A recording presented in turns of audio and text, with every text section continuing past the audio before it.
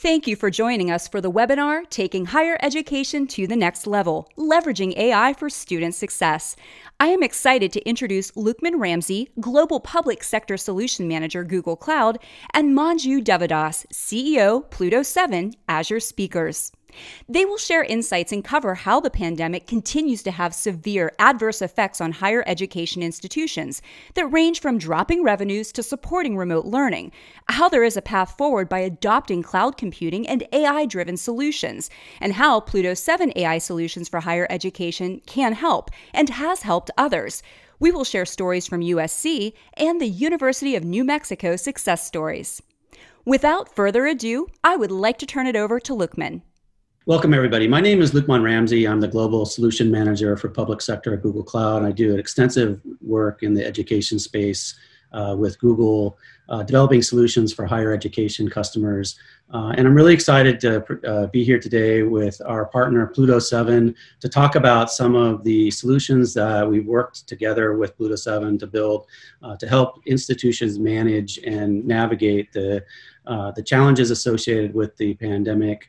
We're going to talk today about some of those challenges as well as some of the solutions that we have worked together with Pluto7 to deliver to institutions to help them navigate those, and in particular around deploying AI and machine learning in various ways to help institutions manage these challenges. So what are those challenges? Well, as we all know, institutions are facing declining revenue streams. The shift to online learning has been a costly one for many institutions, and at the same time, the absence of students on campuses and the inability to hold sporting events and to harness the normal revenue streams associated with having students on campus has really hurt revenue streams across the board for many institutions. The shift to remote learning itself has also been costly. For those institutions that didn't have an extensive online learning capability prior to the pandemic, they've had to stand that up in a very short period of time. And even for those institutions that did have online learning infrastructure in place, there's a big difference between delivering part of your coursework and course load online and having to do the entire set of instruction online. And so that has been both a logistical and operational challenge as well as a revenue challenge and been very expensive for many institutions to put into place. And for students and parents, as we all know, there's been a backlash against the shift to remote learning. Students and parents in many cases are demanding tuition rebates. They're refusing to pay fees or, feel that it's unfair and understandably so, that it's unfair for them to pay the same price for an experience that's just not the same as being on campus. In many cases, students are deferring enrollment or declining to enroll altogether. And so this has created additional challenges for institutions as well. And so what we would like today is to emphasize not just the challenges around the adoption of remote learning and the operational shifts that have gone along with that, and not just the challenges associated with recruitment, admissions, and enrollment, and the IT investment, but also the opportunities that are have been afforded by this shift to put into place infrastructure and operations and new ways of delivering learning and new ways of harnessing data that can not only improve the experience during the pandemic, but hopefully carry over afterwards and really improve the delivery of education after the pandemic and after things return to normal. These include things like deploying new personalized learning experiences powered by AI and ML, putting into place virtual campus operations that can help universities scale enrollment and scale the delivery of education even after the pandemic, expanding student services and the automation of student services using things like AI-driven chatbots, and really accelerate the digital transformation around recruitment, admissions, and enrollment in ways that can really benefit institutions going forward after the pandemic. We'd also like to emphasize the benefits of cloud for higher education. Again, the movement to cloud has been something we've seen across the higher education space, and obviously Google Cloud has been working closely with our institution, with our partners and many of our customers in the higher ed space to help enable them to do that. But more than ever now in this era that we live in, the need and the benefits of cloud can really help to address and allay some of those challenges that I mentioned before. Things like making it much easier to scale resources, to simplify IT operations, to enable research teams to harness the power of cloud computing, and also hopefully to make more satisfied students and parents by making resources available 24/7, using again things like AI-driven chatbots. More than ever, the benefits of cloud for higher education are really important, and we hope that you as institutional customers can harness that.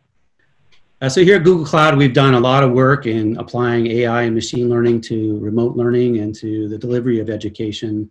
And we really believe that institutions that harness data, that use data analytics and the insights that can be gained from data, and then apply those insights to the delivery of education to surface the learning progress of their students and understand better the students that may be at risk, or maybe to help students to intervene in students earlier that are at risk, can really be a huge benefit to student satisfaction and also to help retain those students.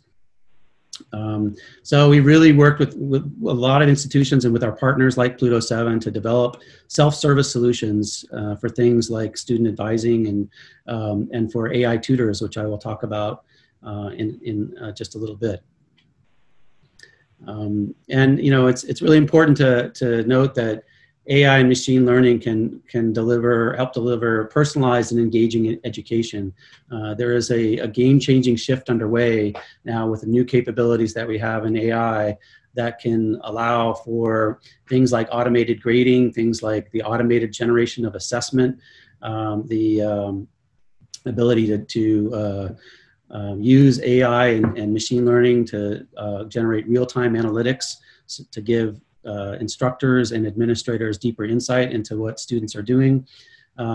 Things like proctoring solutions that can help using AI to help deliver more effective proctored exams for remote students. And as I mentioned, things like student assistant chatbots built using AI to provide 24/7 assistance to students. So we really believe here at Google that AI and machine learning are going to be vital to successful remote learning, not just during the pandemic, but afterwards as well. So we're going to spend some time now talking in more detail about how you can leverage AI for student success. I'm going to turn things over to Manju, where he's going to go into much more detail about the different solutions that Pluto7 has built to address these needs, to using AI to power student success. But before I do that, I just wanted to mention specifically a program that Google Cloud has been working on and in this space, applying AI to build tutors for assisted learning so that we can automatically generate personalized content for students, things like individualized quizzes, automatically generating assessment directly from learning content, generating recommendations for students to help drive their choices in learning. This is something that we've spent a lot of effort on over the past couple years. We've built an AI tutor platform that allows third parties to build AI tutor apps. So it offers several APIs and services powered by AI to enable a number of different AI-powered learning experiences. These experiences can integrate with Google Docs. They can be offered in a variety of different channels on mobile, on desktop. We really feel that this is going to be a hugely important area for both Google and the education space as a whole. And so we placed a lot of emphasis on that, and we're really excited about our capabilities here that we've built. And just for example, just to kind of, provide more evidence or more detail about what these AI tutor experiences can provide. Just imagine if a professor, when they're creating a new course content, rather than having to author all of that content themselves, or to take learning content from a textbook and then using that content, generate quizzes and assignments and formative assessment and summative assessment from that content. Instead, if the AI can do that in an automated way, of course, with the ability of the professor or teaching assistants to review that content, but to really alleviate the large amount of effort that it takes for course content to be created. And so those are some of the things that we're focusing on with our AI tutor capabilities in our AI tutor platform. And we really would love to hear from any of you who are interested to follow up and talk about how we might be able to work with you to build learning experiences on that platform. And just to note that we work very closely with our partners like Pluto7 when we do those engagements. And Pluto7 is one of our most trusted partners in education. And their expertise in this arena of AI applied to machine learning is one of the reasons why we've view them as a really important partner in this space. So with that, I'd like to hand it over to Manju, where he can go into much more detail about many of the solutions that Pluto7 has built and delivered to the higher education space. Thank you, Lukman. It was an amazing walkthrough in terms of how Google has been contributing to one of the biggest revolution that we have seen, at least in my lifetime, education institutions getting disrupted with their value proposition. As Pluto7 works with various education institutions, education tech companies, schools, we see problems arising at different levels, whether it's educators or the administrators or IT staff working within the education institutions, or students for that matter, trying to find information. If you look at their struggles today, all the experiences that they had in the physical world is now being shrunk into a digital world where everything has to be delivered through a screen. And this is not the world we imagined would happen at such a rapid pace. And if you look at the three key problems that arises is organizing all the content of knowledge that the education institution has produced or the professor has produced over years, presenting it to the student so that the student comprehends what helps with their learning journey, and then assessing the student to ensure that they're getting the value out of the learning experience. Lukman mentioned early on that now the parents are wondering, am I getting enough value out of what I pay for my student or for my son? Now, it's not just about justifying the value, it is about making it even better. And that's where the platform that we have all been using for many other purposes in life, from Google Maps to Google Search and everything else, which really helped us organize and find our information or the answers to make decisions. We are applying the same thing for education. And as we look at these scenarios, as I'm working with various customers, my team works with various customers, it almost always comes down to how are we saving time? Saving time for the educators, saving time for the students, saving time for the education institution administrators. When we now look at the problems that are in front of these, let's take just the student and the educator or the professor, they now need to use the same amount of time that they have available in the day to deal with the technology, to find information, to respond to students through digital means, and assess them differently.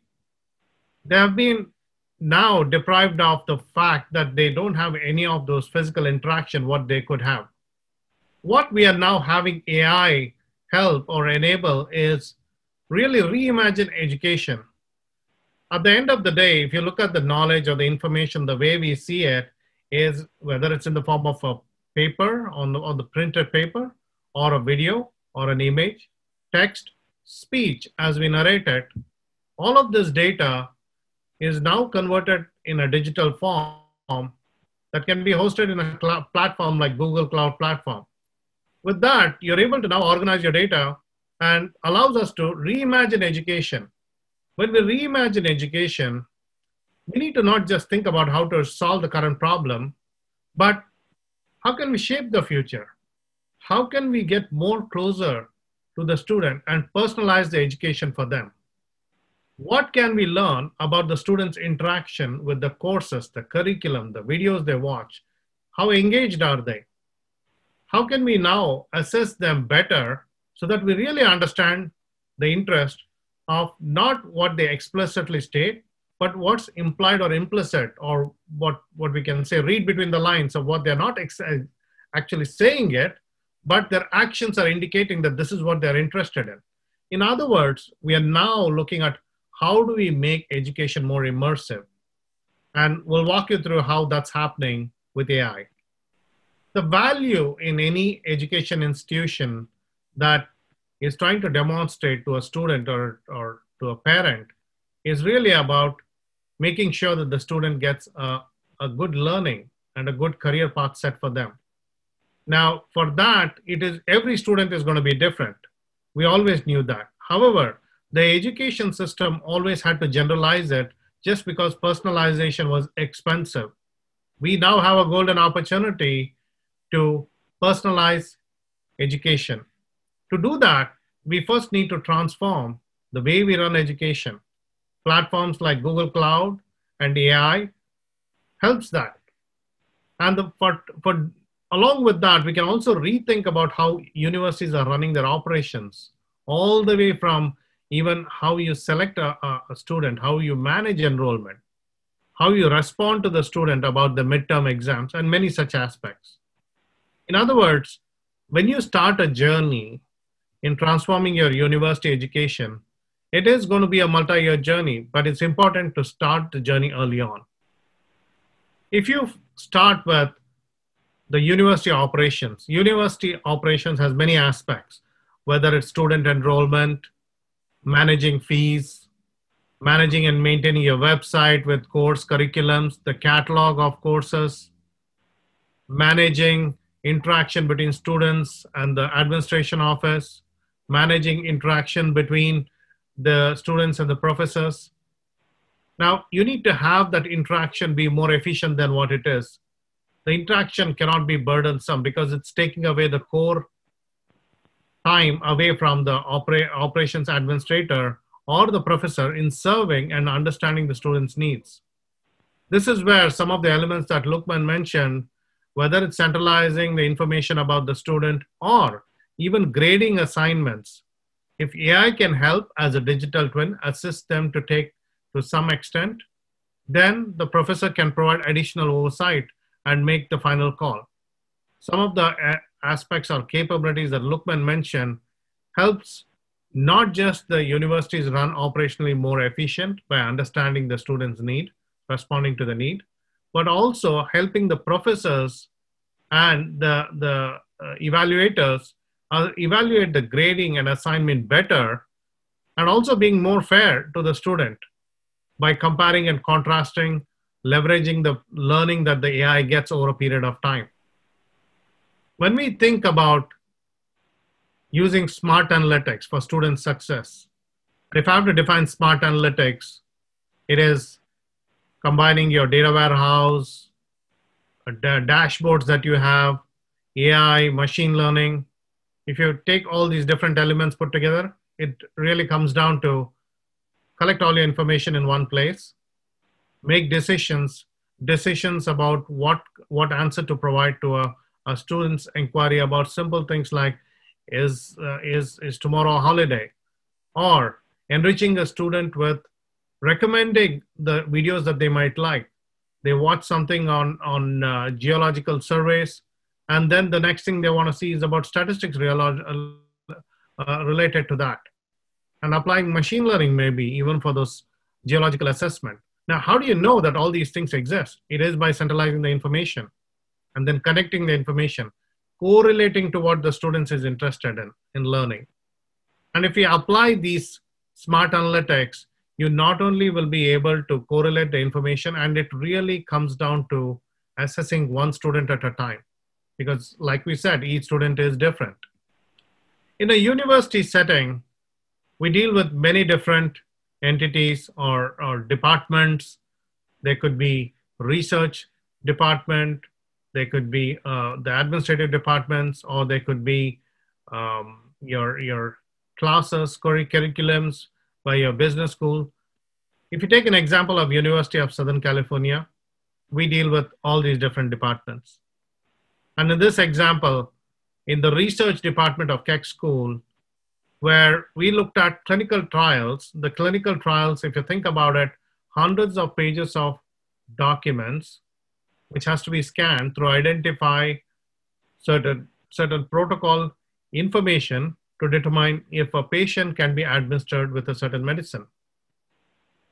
And to do that, we used Document AI and Google Cloud, overall rest of the smart analytics capability to centralize, organize the data. And when we built the model was able to not only identify and answer the question whether the patient qualifies for the medicine and the insurance corresponding to it or not, it also did with higher accuracy. What this opened is the doors to potential saving of not just the time, but improving the accuracy of such research and assessment. It is the platform which is designed to handle half the world's data. When you apply for such complex research, the kind of insights you get is pretty amazing. Similarly, when we worked with another university, University of New Mexico, as a part of their ECO program, where they had hundreds and thousands of potential or collaborators who would interact with each other to exchange knowledge and information about diagnosis, about treatments, and all these various aspects of knowledge exchange. When they needed a platform which is not only innovative, where they can do things what they couldn't do before, they looked at Google Cloud. And when we started the journey for them with Google Cloud, we introduced to them early on in the journey on what is machine learning, what is AI, demystified it. And a few years back, if you look at AI and machine learning, it was seen as this magical technology where you feed information and you get insights.